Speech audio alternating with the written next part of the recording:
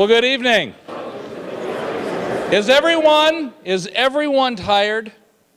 I'm sorry, I thought I heard a no. That means we're not working. No. I know you guys are working very hard. I want you to know, and I know in our group, that our faculty has observed dedication, they have observed preparation, they've observed just good-heartedness. And I also want you to know I've been talking with your other faculty, and they also tell me that they're seeing that in their groups as well. And I just want you to know, on behalf of the faculty, we really appreciate how hard you're working, we appreciate how hard this is, and we thank you for just being good people and digging in and getting this done. So, it is with that I want to share with you what you're about to see, because you're about to see two fabulous advocates practicing their craft. The heart of every case, the starting place of every case, is the closing argument. It is the alpha, it is the omega, because you will remember the first thing they tell you. You'll remember the last thing they tell you.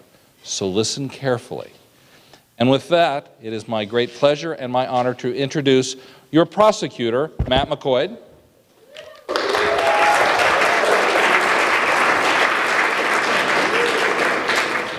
And your defense counsel, who is, as always, fighting for the rights of the unjustly accused, Liz Markowitz.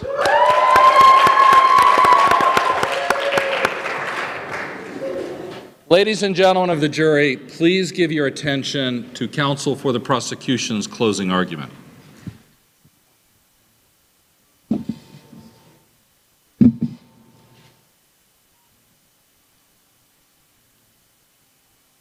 Throughout this trial, we've heard about how Juan Cortez has been surrounded by fellow members of MS-13 since the time he was 14 years old.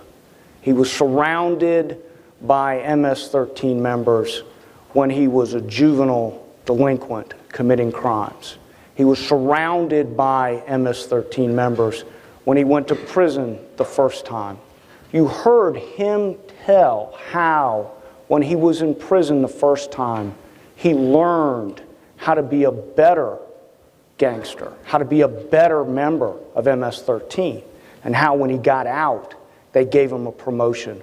They put him in charge of running other MS-13 members. And then when he went to jail the second time, he again was surrounded by members of MS-13. And how he got out and hired MS-13 members, fellow convicted felons, to work in his garage. 70% of the people who worked in his garage were MS-13 members. Today, finally, Juan Cortez isn't surrounded by MS-13. He's alone. He's surrounded by the evidence of his guilt. Today, the evidence that was presented establishes beyond any doubt that Juan Cortez planned and executed the armed robbery at Herman's restaurant. What was that evidence? Well, you remember Louis Grimes came and he took the witness stand, raised his hand, swore to tell the truth, and he told you in his own words how when he got out of prison, he sought out his friend from prison, Juan Cortez. He sought him out because he had heard that Juan was able to help ex-cons make money. And that when he went and talked to Juan Cortez, Juan said, "The garage, it's just a front. What I'm really doing is I'm running drugs, and you can help." And then how, shortly after that, Juan told him, "You've got trouble, the garage burned down, and I don't have that operation to run drugs out of. And so I'm going to get into the protection racket." I'm going to make shop owners, restaurant owners pay me money so that bad things don't happen to their restaurants. And you can help me. I've been staking out this place, Herman's Restaurant. I've gone there and said, you need to pay protection money. But the old man, he's not going to pay it. So we need to show him. Take this gun, take this .38, file off the serial number, and I'll give you a text and pick you up on my bike, and we'll go to Herman's. And I'll stand at the door because they might recognize me. But you go in and rob the patrons. And then they'll know that they have to pay us the protection money. You heard Louis Grimes tell you that that's exactly what they did. That he got the text from Juan Cortez. I'm on my way. And they got on the back of the bike. They went to Herman's. He went in with the gun. He pointed the gun at the patrons. You heard about he took that one patron's gold Rolex, took other patrons' goods, put them in the bag. How Herman Schmidt fought back, fired, and in the ensuing gunfight, Herman Schmidt's young son died. That's the testimony from Louis Grimes. Now, the law says that a co-defendant's testimony, standing alone, is not sufficient to support a conviction. There has to be corroboration to the co-defendant's statement. And so what corroboration did we have in this case? We had a lot, right? What was found at the crime scene? Juan Cortez's .38. Juan Cortez's .38 is at the crime scene with Louis Grimes. How could Juan Cortez's .38 have gotten to the robbery with Louis Grimes if Juan Cortez wasn't involved? It's ludicrous to think that it's possible for his .38 to get to the crime scene and the armed robbery without Juan Cortez's involvement. We have the victim's identification at the scene. It's you. He had seen him the week before when he came in and tried to shake down Herman's. We have the motorcycle. Poor Herman Schmidt, his son dying on the floor. He runs to the door. He looks out and he sees the black motorcycle carrying the robber, carrying the murderer away. And he sees on the license plate, CY. And we know that Juan Cortez has a black motorcycle. And we know that the license plate of Juan Cortez's black motorcycle begins with GY. That is corroboration of the testimony of Louis Grimes.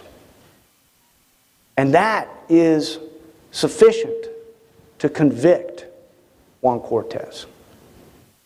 Evidence is overwhelming that Juan Cortez planned and participated in the armed robbery at Herman's Restaurant. Let's talk just a minute about the law. The judge is going to charge you about the law. If I could have slide 158. The judge is going to tell you what law you have to apply to the facts that you find in this case. The judge is going to charge you about armed robbery. Okay? And the judge is going to tell you that under the criminal code of the state of Emory, a person commits the crime of armed robbery if he or one with whom he participates, okay, that would be Louis Grimes, takes property of another person or the immediate presence of another by use of an offensive weapon. And that's what happened here. Louis Grimes used Juan Cortez's gun to take the patrons of Herman's Restaurant's possessions, the gold Rolex, the wallets, the other things that were recovered at the scene. That's what armed robbery is, and that's what we've proven beyond a doubt.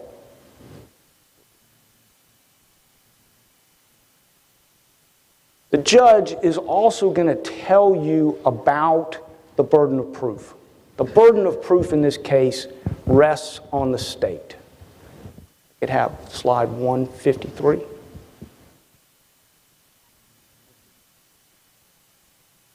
And the burden that the state has is proving the guilt of the defendant beyond a reasonable doubt. Now, you're not going to hear the judge say that the state, in order to meet its burden, has to prove Juan Cortez's guilt to a mathematical certainty. You're not going to hear the judge say that the state, in order to meet its burden of proof, has to prove Juan Cortez's guilt to scientific certainty. And the judge isn't going to tell you that the state has to prove Juan Cortez's guilt beyond any doubt.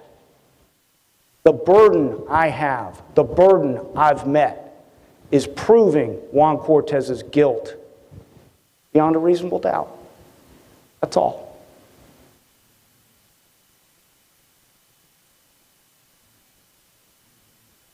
I'm going to sit down now, and Ms. Markowitz is going to get up, and she's going to talk to you on behalf of Juan Cortez. Now, I really have three things that I don't understand, and I'm hoping that Ms. Markowitz will explain them. First and foremost, you'll recall in opening, there was talk about an alibi. I don't understand what they're talking about. There's no alibi in this case. Juan Cortez, on his own evidence, is alone from 8:30 at night when his wife goes downstairs to watch TV with the kids, till 10 o'clock at night when Pastor Unger shows up at the house. That's an hour and a half where none of his witnesses can testify about his whereabouts. Ours did. They said he was there at Herman's committing the armed robbery. So there's no alibi in this case. And then the gun. How does the gun get there if Juan Cortez isn't the one planning it, isn't the one making it happen?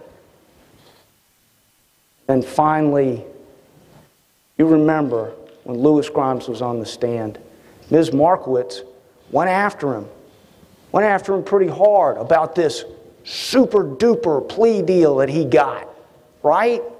Sounded like he had won the lottery. The truth is, Louis Grimes pled guilty, and he's sentenced to 5 years in prison. He's going to hit the door of that prison marked as a snitch. Every single MS-13 member in that prison is going to be gunning for him for 5 years. He's going to be hoping all he gets is stitches. It will be the longest 5 years of his life if he's lucky enough to make it.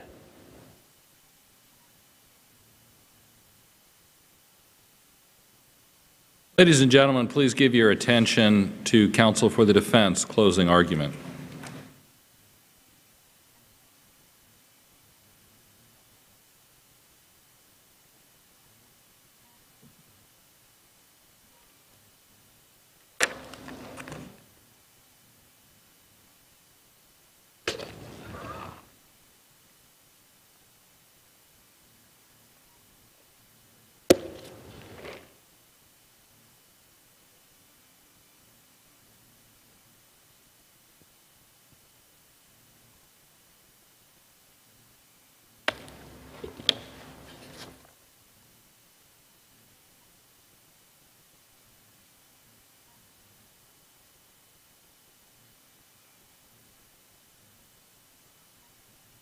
Garbage in, garbage out. We talked about that from jury selection and an opening statement. The ultimate question, what I told you from the very beginning of this case, was not, was there a death? There was a death. Not, was there an armed robbery? There was an armed robbery. The question I told you that you would have to ask yourselves, the question that Mr. McCoyd would have to answer for you beyond a reasonable doubt was, who was with Louis Grimes on March the 9th, 2010? Mr. McCoyd has stood up here and told you that he has proven his case beyond a reasonable doubt. And I'll tell you what he has proven to you beyond a reasonable doubt. He has proven beyond a reasonable doubt that Louis Grimes is guilty. What he hasn't proven beyond a reasonable doubt is who was with Louis Grimes. What is reasonable doubt? It is not two sides. That is not enough. It is not who has two witnesses, who has more witnesses on each side. That is not enough. It is just what it says. It is a doubt for which you can attach a reason, and the law requires you to acquit.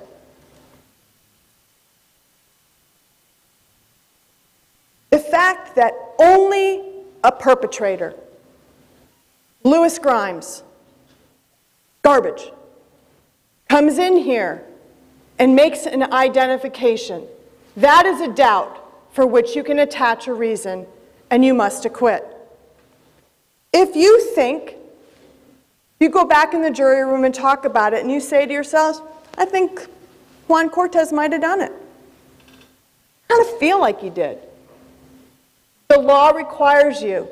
Judge Williams will tell you, you are required to return a verdict of not guilty, because thinking and feeling is not proof beyond a reasonable doubt.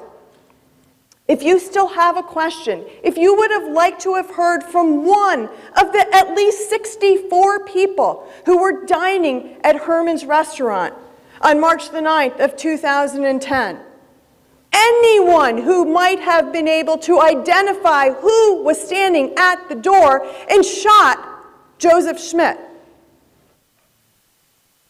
other than Louis Grimes, that is a doubt for which you can attach a reason, and the law requires you to acquit. I submit that the reason you have not heard from anyone other than Louis Grimes is that there is no one else, because Juan Cortez was not there. You do not all have to have the same doubts. You just have to have a doubt. You do not leave your common sense at home. The fact remains that the only person that the state bases their case on is the man who unapologetically got on this stand, who could not hold the smirk back from his face,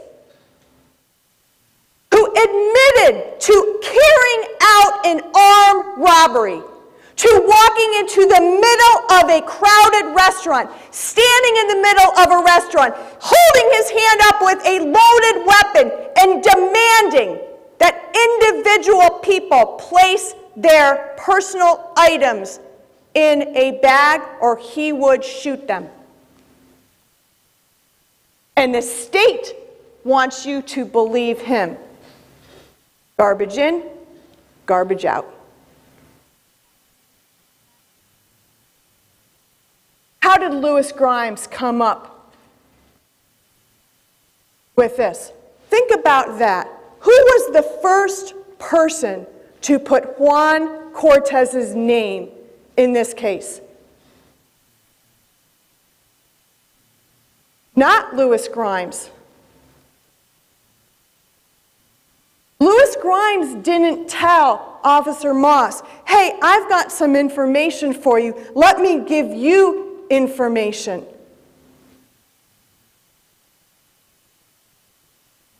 Officer Moss said, here's the deal. We know who your partner is.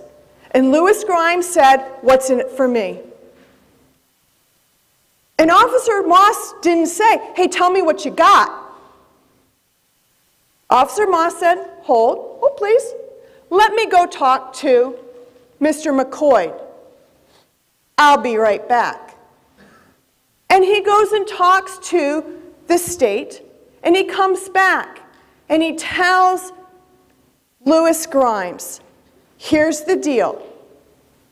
You give up your partner, Juan Cortez.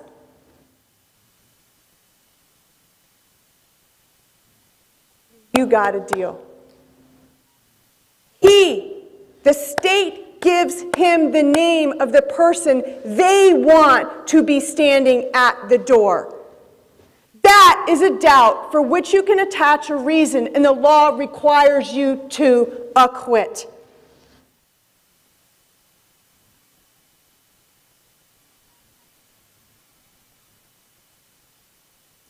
Let's talk about the different types of evidence. There's what we call direct evidence and what there's called as circumstantial evidence. Circumstantial evidence is similar to a chain link fence or chains in a necklace, individual chains that are held together. And what the law says is that you have to exclude every other reasonable hypothesis except for the guilt of Mr. Cortez.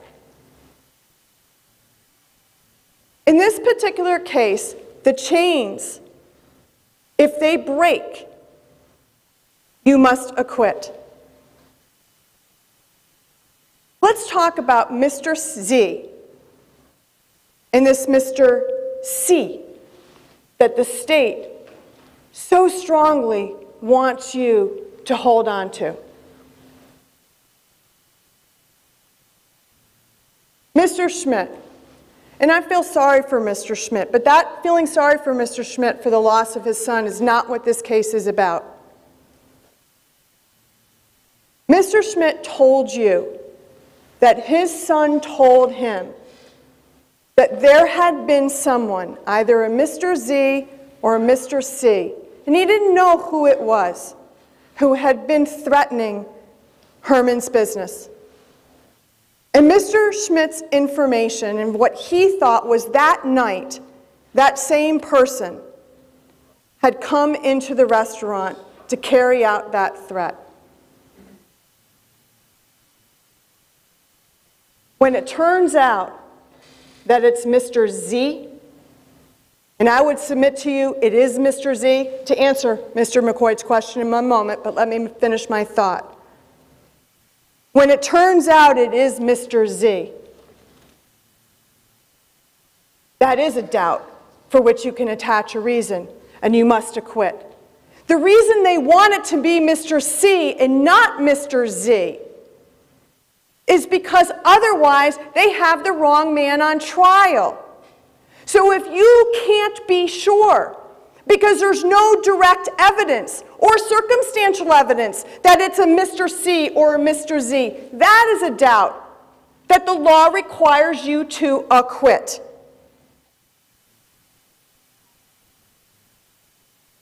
How do we know that it's Mr. Z?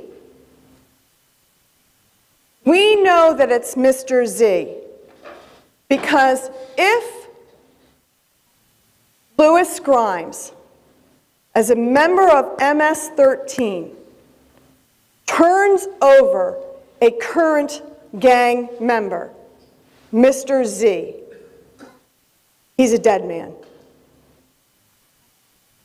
But if he turns over a former member who tried to get out, he's a hero. He won that lottery.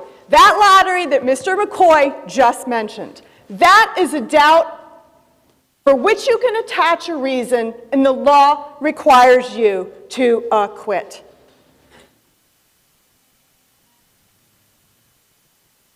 Alibi.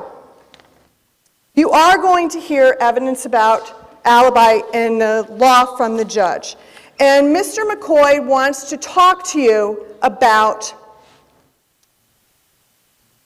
there not being an alibi. And I would disagree with you. The law, as the judge will tell you, is that the state has the burden of proof. They have the burden of proof in this case to prove each and every element. And that means that the state has to prove, one, they have to prove beyond a reasonable doubt that Mr. Cortez is guilty of the homicide, okay?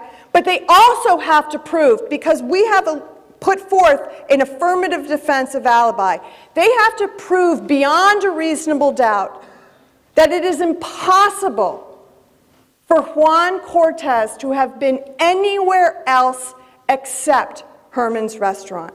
And we know they can't do that because we know he was at home. The fact that they're saying that no one else can say, because they weren't sitting right next to him on the couch, does not mean that he doesn't have an alibi. The fact that that's what he's arguing to you is a doubt for which you can attach a reason, and you must acquit.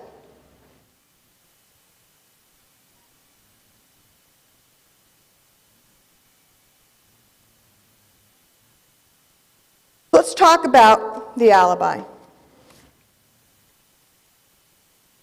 I would have loved for the alibi to have been an airtight alibi.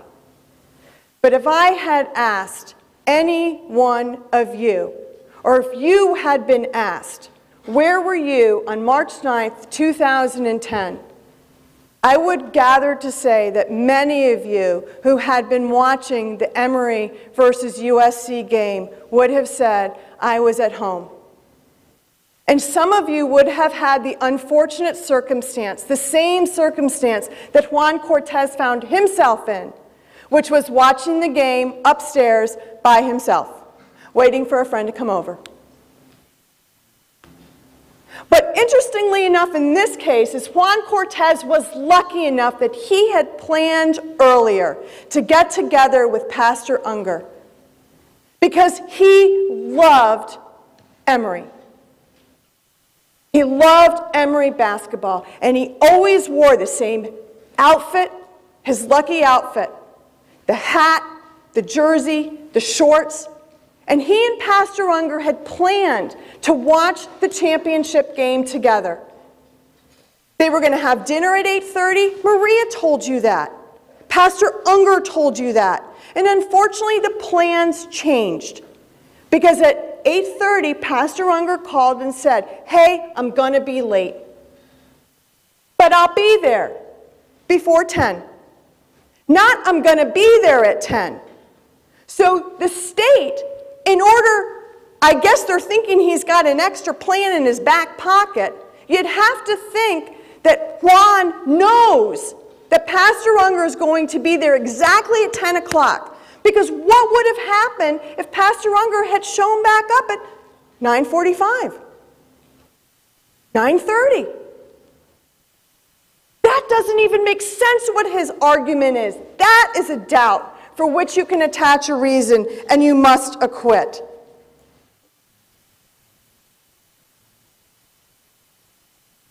Pastor Unger told you it is difficult to get out of the gang, but it is not impossible. And you do that by surrounding yourself with your community. And not only do you surround yourself with your community, but you actively participate with your community. And Juan Cortez did just that. He was an active member of his church, and he was an active mentor. And you know what? That came back to bite him. Because he tried to mentor Louis Grimes, who he thought was trying to be like him. And he invited him over to his house. Not one time, not 2 times, but 4 times. And you know what Louis Grimes did in return? I'd like to answer your question. He stole his gun. That's how the gun gets at the scene. The fact remains that the questions that he's asking, the questions that the state is asking can be answered is a doubt for which you can attach a reason. Because I guarantee you that Mr. McCoy did not think that there was an answer to that question.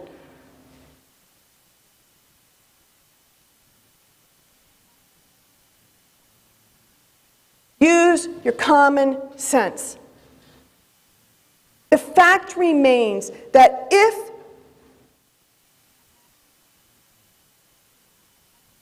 we had been in a situation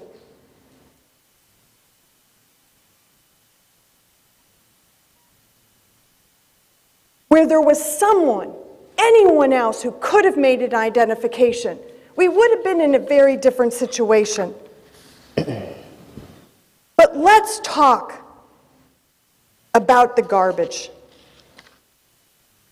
Because that's what it really boils down to. Who is Louis Grimes?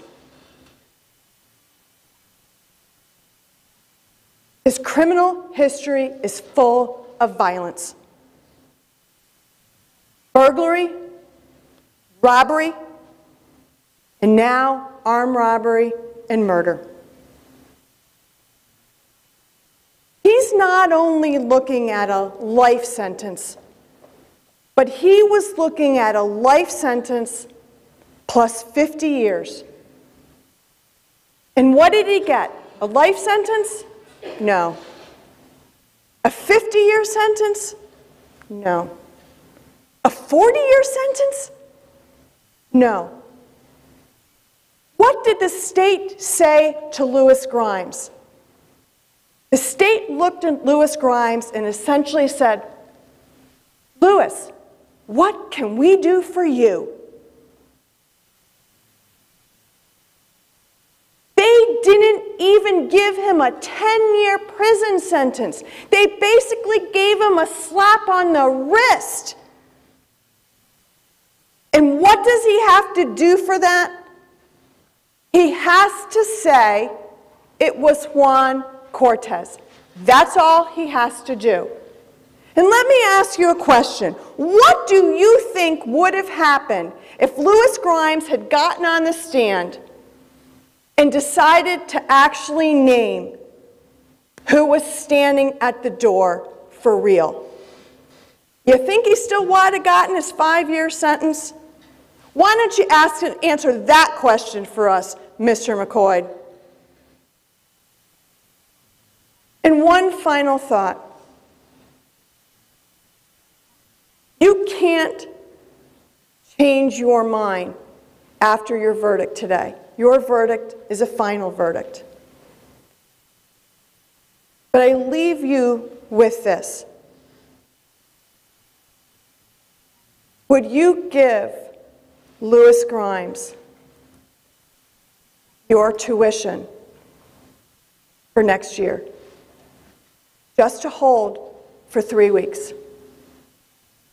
Would you give Louis Grimes the down payment on your house? Just to hold for 2 weeks. And I would submit to you that the answer to that question is no, because you don't trust Louis Grimes.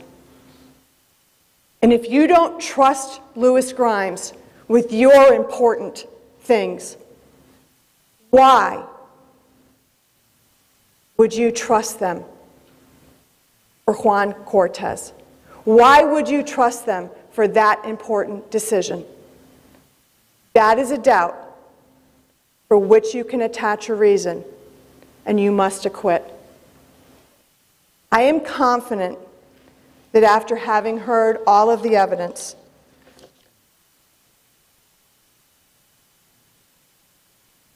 that you will return the only verdict that speaks the truth. You will find Juan Cortez not guilty on all counts. Thank you. Before he even goes.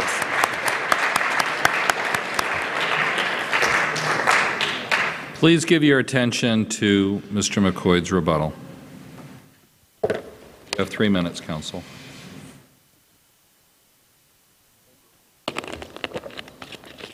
There is no such thing as a former member of MS-13. Blood in, blood out.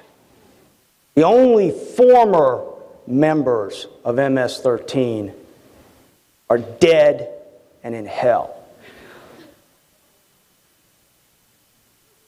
Now, Ms. Markowitz picked up and ran with Juan Cortez's testimony. You remember his testimony?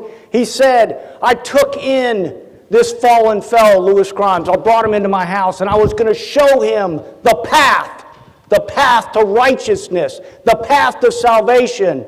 And what did I do when I had him in my house? To show him the way. I said, hey, man, look at my gun. I'm a convicted felon, but I got a gun. Maybe you should get one. That's the path. That's the path. It's not the path to salvation. It's the path back to being an active member of MS-13. Use your common sense. What kind of mentor, other than a criminal gangster mentor, says to the recently released convicted felon, look at my gun? I mean, what are we talking about? I'm not going to waste our time on that. Let's talk about the facts. Let's talk about the actual facts that show that Juan Cortez committed the armed robbery at Herman's restaurant. Okay?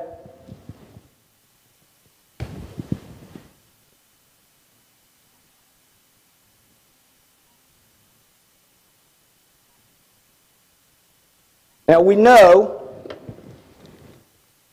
that Juan Cortez belongs to MS-13. We know that Grimes met Juan Cortez in prison. We know that the defendant, Juan Cortez, was Big C in prison. We know that when Louis Grimes gets out of prison, the first place he goes is to visit Big C, because Big C helps ex-cons earn money. Okay? We know Big C had a gun. Not supposed to have a gun as a convicted felon. He doesn't care, right? He's not on the path of righteousness. He's on the path for more crime. Big C owns a black motorcycle. Black motorcycle used in the armed robbery. Big C's garage burns down. Big C is in financial trouble. Big C's license plate on his black motorcycle, GY or CY, just as identified by Mr. Schmidt. Big C's gun is used in the armed robbery, not Big Z's.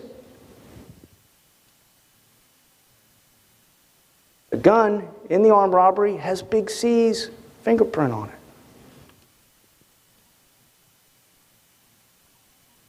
MS-13 is for life. Blood in, blood out.